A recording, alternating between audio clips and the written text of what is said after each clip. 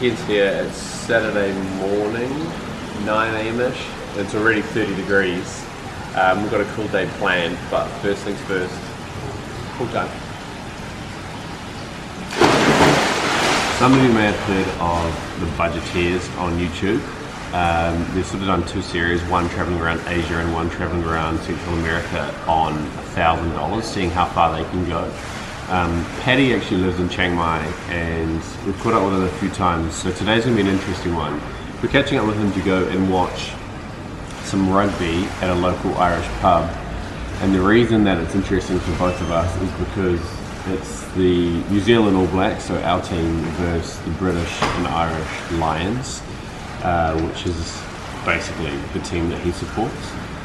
So it's going to be a little bit of an interesting one as we head off to this pub today and we try and see whose team takes down the first test. All Blacks, All Blacks.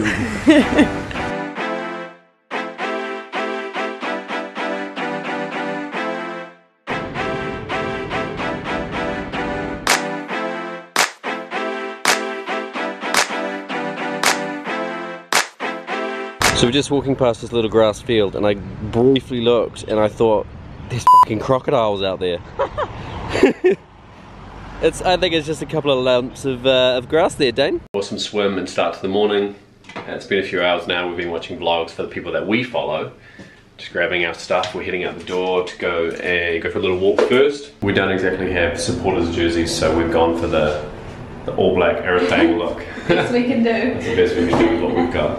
On a supporters level, the all black works, but today is one of the hotter days of late. I think it's about 35 now, and I don't know if that was such a good idea. Anyway, so we're going for a walk now, and then we're going to go catch up with a friend of mine, Steve, who I actually used to play rugby with in New Zealand, so I've known him for about 15 years.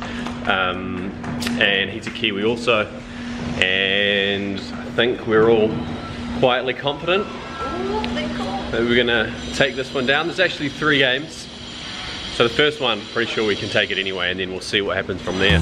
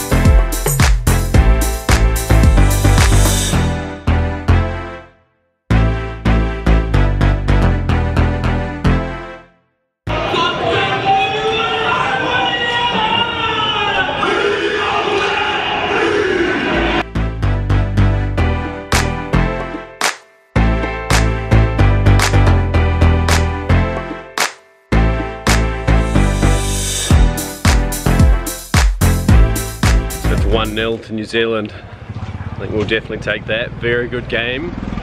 Close game. Actually almost was a couple of tipping points there where I think the Lions may have beaten us. For now, we're wandering down and we're going back to that pizza place we went to the other night, which is definitely the best pizza that we have had in Chiang Mai.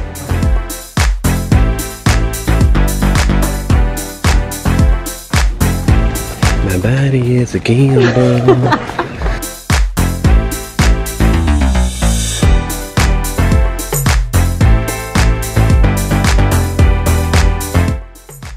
Cheers, well done New Zealand, you won.